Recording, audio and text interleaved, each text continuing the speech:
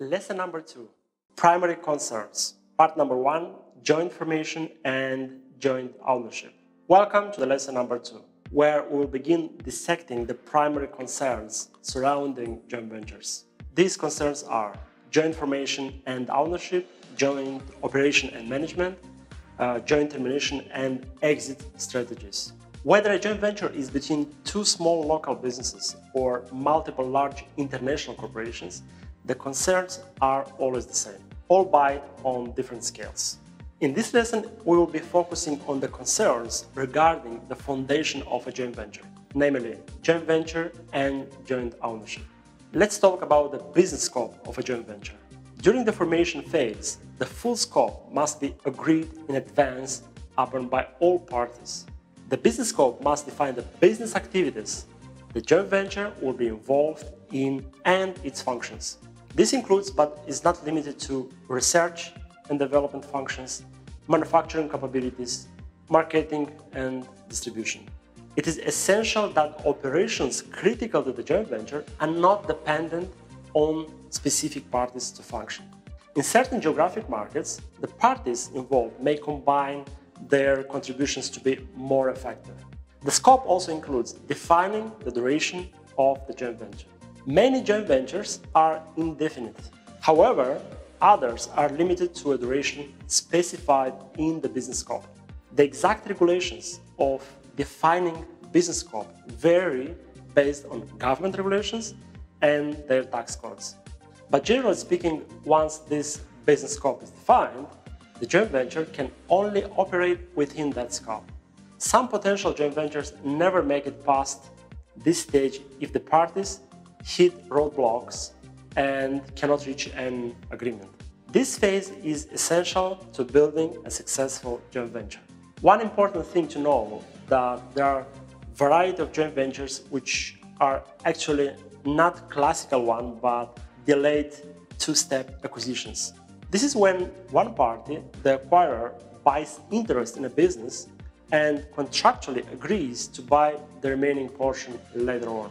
The remaining portion of interest is then bought after a certain amount of time or once certain conditions are met, so-called conditions precedent. Delayed buyouts may occur for several reasons. For example, the acquirer might need more time to pay the full purchase price. Or it might be that the acquirer does not have the exact expertise or functions already set up. Instead, they will need to rely on the seller's resources for a certain amount of time. Sometimes part of the purchase price is tied to the joint venture profitability and calculated with what's called an earn-out formula. Other times, it's as simple as the seller wanting to gain some kind of benefit from the joint venture, instead of just the profits from a wholesale. Next up, we'll be discussing the contributions of each party and what that involves in more detail. During the joint formation and ownership stage, the contributions of each party must be specified exactly in written. These contributions may be via financial assets, businesses, technology, research facilities, or other infrastructure. The business scope determines the assets or businesses contributed by each party. Contributions are made in various ways, including the transfer of assets or equity in certain entities, or both of them. It's extremely important that this step is done correctly. Separating assets in a joint venture is like a divorce on a massive scale. It's expensive, time-consuming, and very complicated. To keep it as smooth as possible, there are certain guidelines that need to be followed. And these guidelines includes: number 1, if an asset is used by only one business, it is allocated to that business. Number 2, each party needs to own and control its own assets. If assets are shared, they need to be divided when possible. Number 3, if shared assets cannot be divided, they should be allocated to whichever party uses the assets the most. The other party can use the assets based on certain agreement stipulations. Number 4, for assets that definitely cannot be separated, they need to be dealt with before their official contribution date. Number 5. Special circumstances will always arise when dealing with certain assets, like physical property and intellectual one. Once these assets are identified, their value and what each party will receive in exchange for them must be determined. As you've probably guessed, when it comes to valuing each contribution, there are many factors involved. First off, it's vital for the parties to know if the financial information they have access to is correct and sufficient. They need to have full disclosure and access to all information, including profitability and all tax implications. As you can imagine, if the financial information available is not accurate, it can severely impact valuation efforts. Especially on larger scale, being off by a small percentage or margin can drastically change the valuation. It's also important to evaluate what's called stand-alone profitability, which determines the profit of the joint venture on its own. To ensure the financial information all of the parties have is accurate, certain steps are generally followed. These steps usually include the preparation of audited financial statements contributed by each party. The accountants for the other parties can then review those financial statements. If there are disputes between accountants, independent firms are usually hired for binding arbitration. To make things easier, all of these steps should be taken before signing the joint venture contract. If they are taken after the contracts have been signed, a post-closing adjustment will be needed, but it's very complicated. Obviously, tax considerations and implications also come into play throughout the process of developing a joint venture. The tax burden of the joint venture itself must be determined, but there are other factors too. First of all, each party needs to determine the tax burden of their contributed assets or business alone. They will also need to determine the cost involved in restructuring and contributing those assets to the joint venture. As I previously mentioned, this tax burden varies greatly based on location, jurisdiction of the joint venture, and tax regulations of specific country. Generally speaking, the largest tax burdens involve cross-border transfers. And here we need to keep in mind the effects of double tax treaties signed between different countries. However, income taxes from new assets or relieved liabilities, transfer taxes, capital contribution taxes, and many others need to be calculated and accounted for. There are certain ways for these taxes to be minimized legally. This can include assigning lower values to certain transfers, but this can influence depreciation values in the future. Each individual tax jurisdiction determines what is needed in terms of valuations, appraisals, audits, and other court filings. Next, we'll be digging into the legalities and taxes in more details. One of the most important parts of starting a business of any kind is determining the legal form of the company. Joint ventures can be established as a corporation, as a limited liability company, or as a partnership.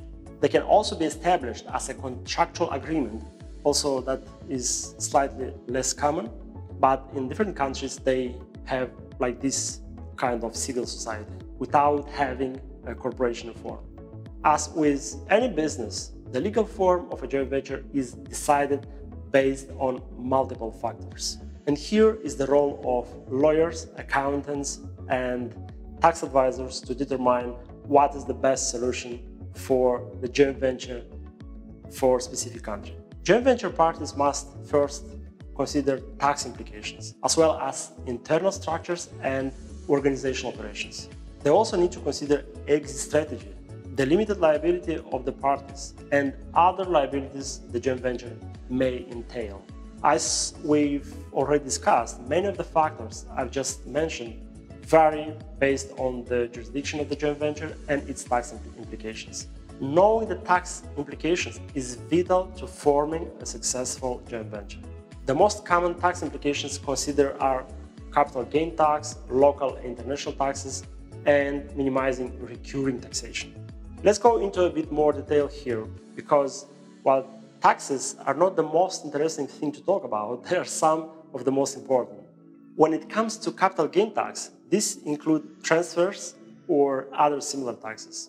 These other taxes could be the original contribution of assets or businesses to the joint venture, the restructuring of the original contribution of those assets, or the buyout in the case of a two-step acquisition like we talked about in the lesson number 2b.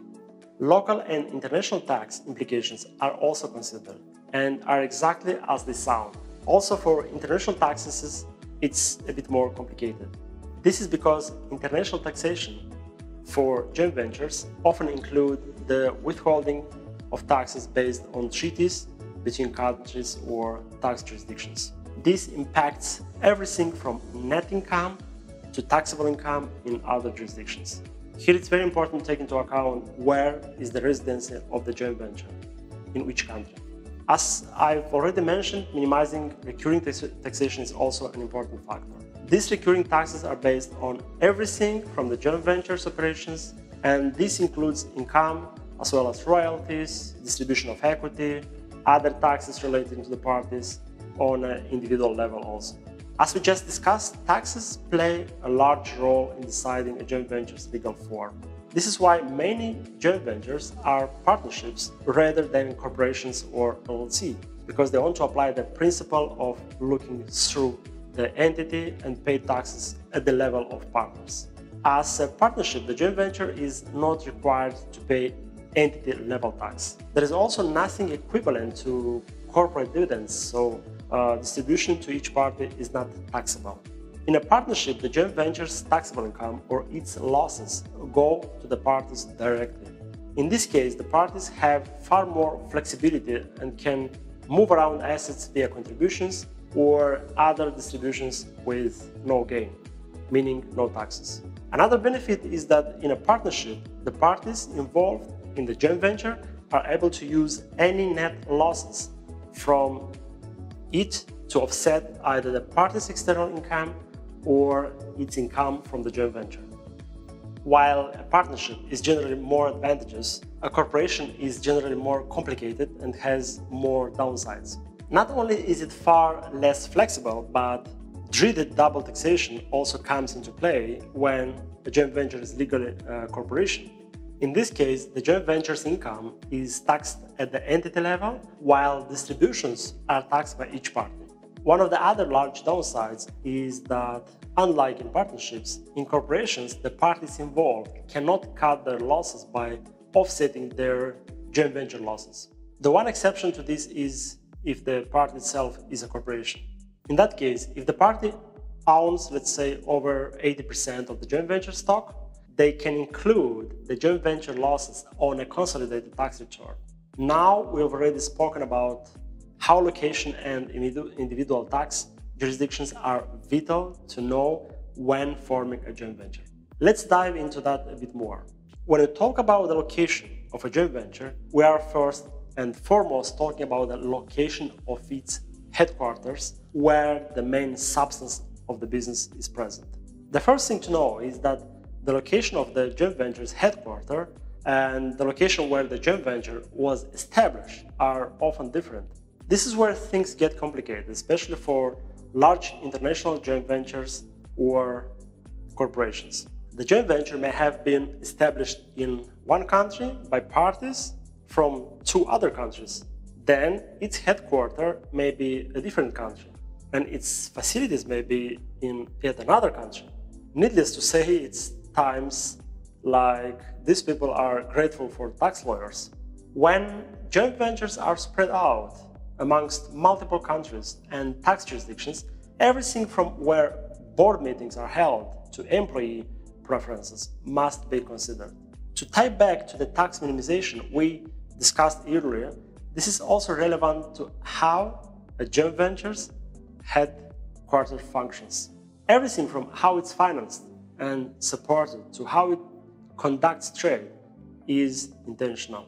To minimize international or double taxation as much as possible, joint ventures often rely on tax-advantaged jurisdictions. These are locations where taxes are minimized based on certain criteria. Now that we've got a handle on the legal forms of joint ventures, and influence on taxation, let's move on to ancillary agreements. But before we go to the next lesson, I recommend you to take a short break. So up to now, we covered an enormous amount of important information. So please make sure you understand everything so far before moving on. Part 2E. Today we are talking about ancillary agreements. As a refresher, ancillary agreements are agreements that are subordinate to the main agreements. They often include long and complicated negotiations. If the process of creating these agreements, antitrust analysis, ensures the agreements are in fact necessary for the joint venture. Ancillary agreements include everything from employee agreements to factory different lease agreements. Employee agreements could relate to general employment, payroll, or different administrative issues. Ancillary agreements are also often used for intellectual property, marketing, sales, research and development, and manufacturing. They're also used for distribution and supply chain and other general commercial matters, including leases and commercial property agreements. Let's go into a bit more detail about intellectual property agreements, as they are some of the most important and complicated ones. The four main kinds of intellectual property are copyrights, trademarks, patents, and trade secrets.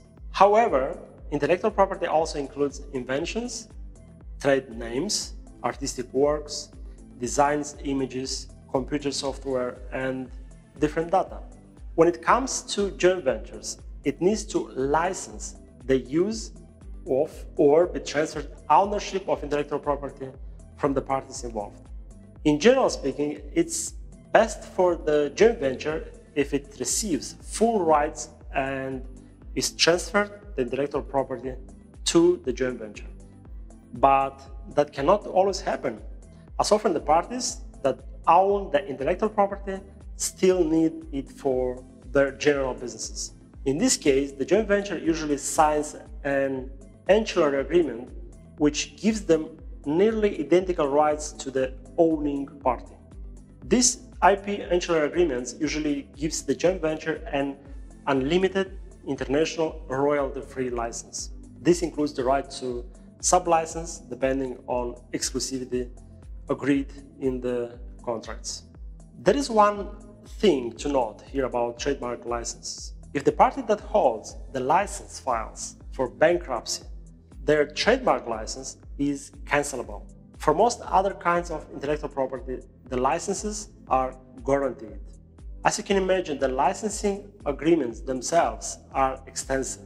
These agreements often include issues such as royalties, agreement duration, cancellation, and tax and antitrust considerations. They also outline the license scope and developments, as well as sub-licensing and cross-licensing rights and obligations. In addition to IP agreements, employee agreements are also common and vital to a joint venture's success. Generally speaking, these employees are not hired directly for the joint venture, but are originally employees of the parties involved. These employees fall under two categories, which are based on the joint venture itself. If the joint venture's duration will be limited, employees are usually seconded, meaning loaned or leased from their main employers to the joint venture. When the joint venture has an extended or indefinite duration, or when it's in a delayed buyout, the parties transfer their employees to the joint venture. Those employees are then employees of the joint venture itself, not one of the parties involved. The ancillary employees agreements outline the rights of the employee in relation to the original employer. This includes whether or not they will return to their original employer when they are no longer needed by the joint venture, and if they have the right to solicit their original employer. Things get especially complicated when employees are seconded to the joint venture. The only exception here is when the joint venture is in a regulated industry. In this case, there might already be requirements in place determining which entity the employees technically work for. One of the biggest hurdles in negotiating an ancillary employment agreement is determining which business, the original party or the joint venture, is responsible for employee management. Basically, the businesses need to decide who will hire, who will evaluate discipline, and terminate the employees loaned out to the joint venture. This ultimately depends on multiple factors, including whether or not the joint venture has a HR capacity to handle employee management. Basically, the businesses need to decide who will hire and evaluate or terminate the employees loaned out to the joint venture. This ultimately depends on multiple factors, including whether or not the joint venture has the HR capacity to handle employees management. Another vital part of the ancillary employee agreement negotiation process is determining any prior benefit agreements with the employee as well as any benefits arrangements. Prior benefit agreements may stipulate pre-closing liabilities. This might include pension and other contribution obligations and accrued bonuses amongst other prior benefits. What must be determined in the ancillary agreement is whether it's the current party of the joint venture that assumes the liabilities and related assets. If any employee makes a full transfer to the joint venture, their original employment agreement, including all compensation and benefits with the original employer, will likely to be affected. A transfer also impacts benefits such as equity compensation, subsidized health coverage, retirement benefits, and retirement matching contributions. What happens to these benefits is often determined by how the employee's original employment agreement ends. If it ends via termination, they may no longer be eligible to collect their outstanding benefits. That being said, termination could also trigger accelerated vesting, which would benefit the employee greatly from this. And ultimately, the ancillary employment agreement must detail how employees will be compensated for any actual or perceived losses they incur from transferring to the joint venture. It's not just prior benefits that need to be agreed upon. New benefits also need to be decided, and for many joint ventures, these benefits include general employee benefit plans and equity stake for new employees. In this part of the agreement, the parties must decide whether one of the parties or the joint venture itself will provide benefit plans to the transferred joint venture employees. Once that's agreed upon, they then must decide if those benefits will be identical to one of the parties or if they will be developed only for the joint venture. For those joint ventures that offer equity stake in a company, many considerations must be evaluated. These include the form of equity offered, liquidity, and vesting rights and provisions. Also taxes and the impact of termination. Some joint ventures offer what's known as phantom equity. This is a usually performance-based incentive. Generally, these new benefits are reserved for transferred employees, not those who are simply seconded for a limited amount of time. This is especially true during a delayed payout. Often the party with the highest stake in the joint venture grants equity to its employees. However, as always, other factors are involved, including ensuring that the equity won't create distractions or conflicts for the employees. Other important issues included in the discussion surrounding new benefits are equity compensation plan permits, dilution, and non-cash accounting expenses. Next up, we'll be talking more about antitrust and other regulations. So guys, for now, take a brief break to stretch your legs and give your eyes a break from this screen. As always, feel free to take a day or two to go over what we've learned in this section before moving on if that's what works best for you. Welcome back. In this section, we'll be covering antitrust and other regulatory considerations. You might remember that We briefly mentioned antitrust in the previous lesson. As a refresher, antitrust relates to the law of competition. Knowing that joint ventures are pro-competitive, often developing new and groundbreaking products or services. Antitrust laws ensure joint ventures encourage competition instead of monopolizing a particular market in a country. Prior to beginning a joint venture, the parties must consider any possible anti-competitive effects or impacts that could infringe upon antitrust statutes. For certain joint ventures, pre-clearance from antitrust authorities may be required in jurisdictions that will be impacted by its formation. And here you need the advice or assistance of specialized lawyers in antitrust law. Because antitrust laws are especially important when two competing businesses create a joint venture, knocking out any other competition from the market. In these cases, antitrust analysis has to determine if the pro-competitive nature of the joint venture makes up for the initially eliminated competition. This analysis is also used to ensure joint ventures are not just a mask for illegal price-fixing agreements. Another consideration is whether or not a joint venture between competing businesses will affect other markets or industries.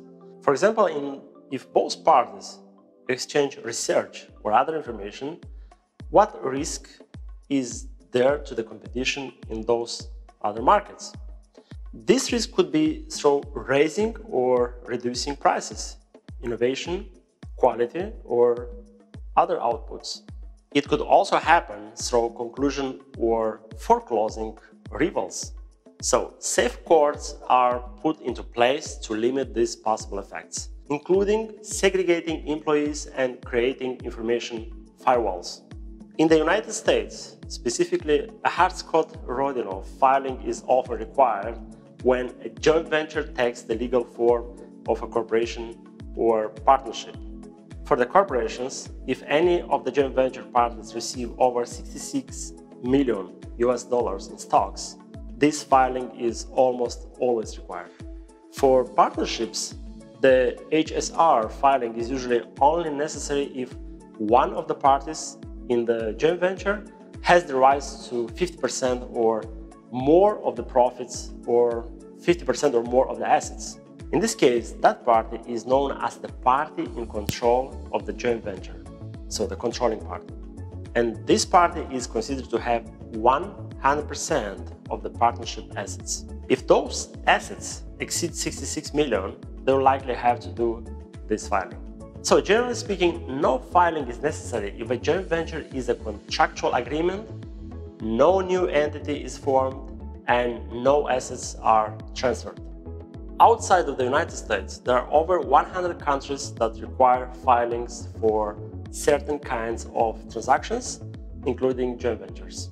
Filings are most often required when asset ownership or control over a business changes hands. Like tax jurisdictions, there are also antitrust law jurisdictions, and each has its own laws joint ventures must follow. Again, like with taxes, joint ventures need to declare where their assets will be kept and sales will be made in order to determine if any filing is necessary. In addition to adding by antitrust laws, joint ventures based in regulated industries might need approval from certain government authorities or agencies, especially if one party is a foreign company or natural person. These regulated industries include banking, insurance, transportation, healthcare, amongst many others. So, if you think you've got some concentration left, next up we're talking about investment accounting for joint ventures. See you there. Welcome back. Let's jump right in. In this section, we will be discussing investment accounting in joint ventures. In joint ventures, investments are accounted for in accordance with ACG 323 using the equity method for accounting. This method is used to keep track of investments in associated companies or entities when the investor owns between 20 till 50% of its stock. But if the carrying value of an investor's investment drops to zero due to the losses in the joint venture, they should stop using the equity method. They should only begin using it again when their share of the new net income is equal to its net losses, while the equity method was not being used. Meanwhile, when an investor controls a joint venture, owning over 50% of its stocks, as we discussed in our last lesson, the consolidation method of accounting will be used. In the meantime, the investors of the remaining 50% will still use the equity method. To understand the equity method a bit better, you should know that the initial investment is recorded at costs, and it's then adjusted moving forward based on the investor's share of the joint venture and its income or losses. When it comes to the book value of investments, meaning what it is on the balance sheet, it can be reduced based on distributions such as dividends. The final amount of an investor's share can be found in one line on the investor's income statement. So now, as we've previously talked about, some founding parties in joint ventures contribute assets in the form of a business. The fair value of that business is then recorded as an investment amount. Sometimes investors have loss or gain in this investment if the fair value of the business differs from its book value. Meanwhile, for the regular contribution of assets, such as cash after the initial book value, is recorded before the initial contribution, no gains or losses are recorded. This difference means there needs to be a strict line between what's considered a business and what is an individual asset. However, making that determination is a lot more complicated than it sounds. This is because sometimes a group of individual assets that operate as a unit is classified as one business instead of as individual assets. And there is often a difference between the underlying equity in a joint venture's net assets and the book value of an investor's investment. This is because of the investor's proportionate interest in a joint venture's assets and the amortization of those assets' useful lives. In general, intercompany profits or losses are due to asset sales to the joint venture. In this case, profit is eliminated to the point of the joint venture investor's interest. When there are temporal differences in the taxable undistributed earnings of domestic corporate joint ventures, deferred taxes, meaning the obligation to pay taxes in the future, are allowed under ACG 740. And with that, we finish up lesson 2 of this course. You are doing great so far, and I'm looking forward to see you in the lesson number 3.